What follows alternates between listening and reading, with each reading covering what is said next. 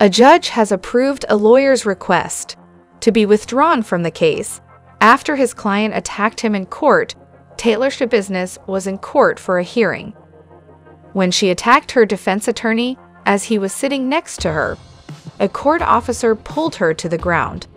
But the defendant made it difficult for him to restrain her. Clear the courtroom. The attorney said their attorney-client relationship was irretrievably broken, and Schabusiness has since been assigned a new public defender. Schabusiness is accused of killing and mutilating her boyfriend. A year ago in Wisconsin, Schabusiness is still undergoing evaluations by mental health professionals to determine if she is competent to stand trial